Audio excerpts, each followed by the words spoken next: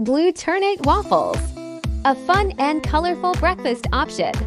Ingredients: dried blue ternate flowers 10 to 15 flowers, hot water 1 cup, flour 2 cups, baking powder to TSP, sugar to TBSP, salt 1/2 TSP, eggs 2, milk 1 3/4 cups, butter 1/2 cup, melted.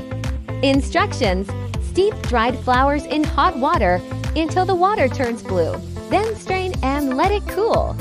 In a large bowl, mix the flour, baking powder, sugar, and salt. In another bowl, whisk the eggs, milk, and melted butter. Add the wet ingredients to the dry ingredients and mix until just combined. Preheat your waffle iron and grease if necessary. Pour the batter into the waffle iron and cook until golden brown. Serve with your favorite toppings.